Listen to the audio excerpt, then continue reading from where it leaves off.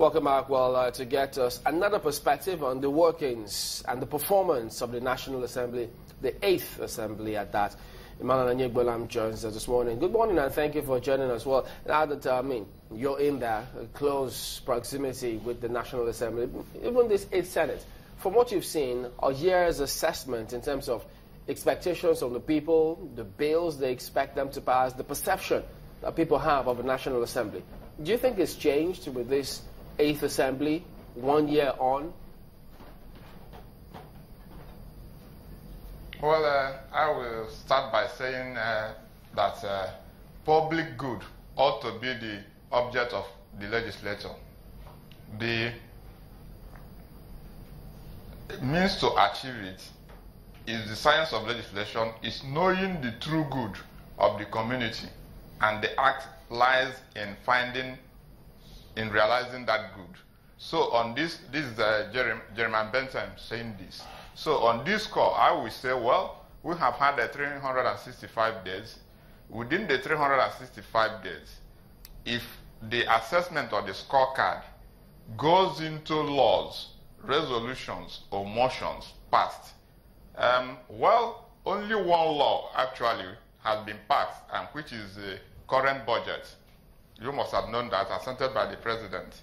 And then if we take it on the score of the current budget, as at the time the budget came up and was passed by the National Assembly, the exchange rate was not up to 200 naira per dollar. As at now, we are on 367, I've seen it within the secondary market. So the baseline is this. Though much seems to have been taken, a lot still abounds. And I will not really subscribe to the National Assembly being only the red chamber where the emphasis is on the Senate, because the green chamber, you cannot have a law in a bicameral legislature through a constitutional means without both chambers passing the law and then being assented by the president. So if you take a cue, it is really emphatic, more or less, that we have had 365 days.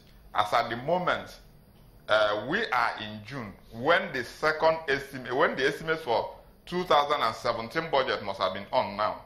In executing our budget, I don't think we have really gone into main execution of the 2016 budget. So holistically, I will say, well, we have tried to model through, but there has not been a significant departure from what it ought to be. But there are some areas like the chairman on media has talked about, the collaboration to streamline some of the bills. Like there is a contribution from the Law Reform Commission. There have been the PIB is still on from the Sister Assembly to now, and every other issue. And you must bear in mind, 12 months have gone. We have 36 remaining. And after next year, basically, we'll go back maybe to campaigning and the rest of them. So these are the holistic picture. Taking it on that way, well, they wouldn't say that it has been gloomy all through, but we must also bear in mind some of the issues that are still within the setting. But as at the moment, well, we have modeled through, let me say more or less, to be on more or less a fair pedestal. Do you think a bicameral... That's my own take on it. Would you say a bicameral assembly serves us well? A bicameral assembly serves us well because you must bear one thing in mind. Why do you have a bicameral assembly?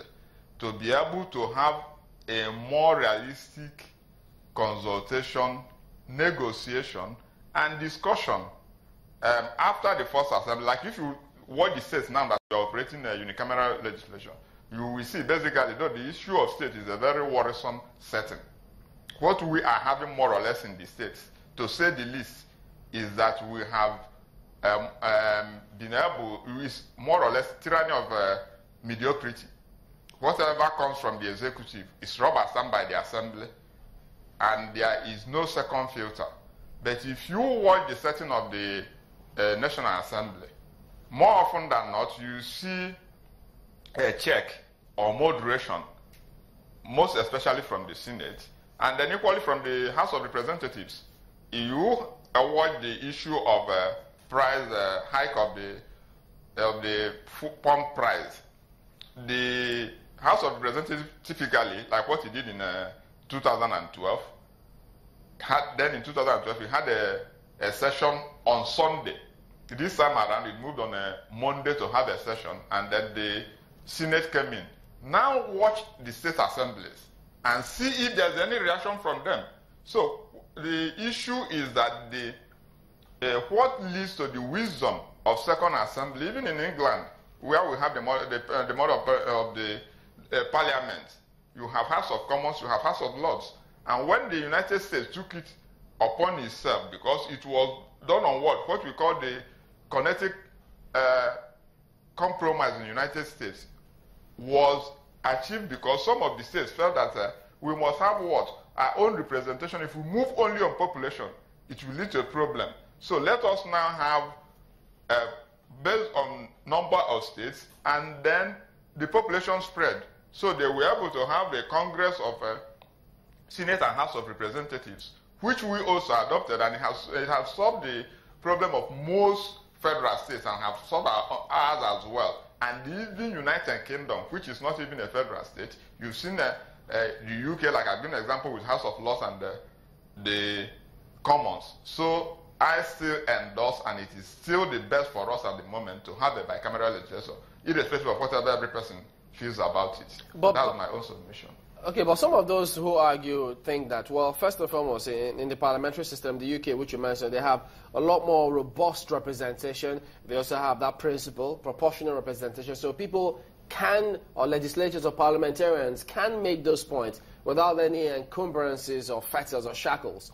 And then you look at some other claims where they also have a democracy. They also have the federating units are very strong, such that the center doesn't dictate what happens. But in our case, we have it a little different. And so they look at the system that we've got, the political party structure, the system.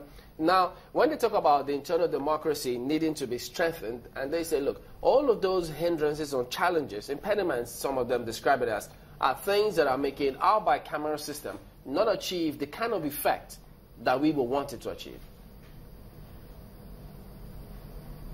Well, we have a structural problem, not basically on bicameral or unicameral legislature. Like I've given you an example with the states.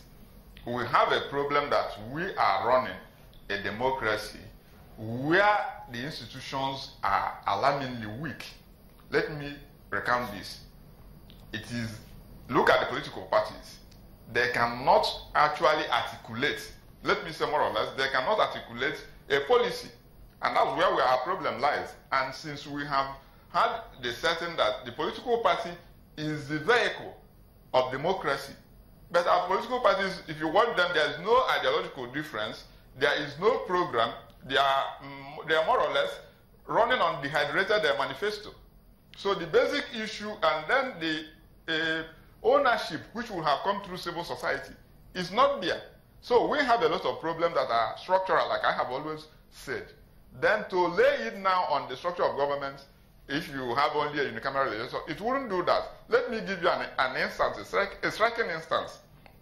If you watch what is happening with the ESCC investigation, a minister of petroleum was able to dispense, by what we saw within the papers, $260-something million to a bank. Now, have you asked yourself, then when we were talking about Abacha's loot, the estimation was that almost $4 billion left the coffers. As at now, you have no inquiry of who really is in charge of our treasury. Is it the Accountant General, the Auditor General? We have not even addressed these critical issues. Yet we are all making noise about the setting. So the issue is this: until you go to the structure, organigram, and the basic elements of good governance,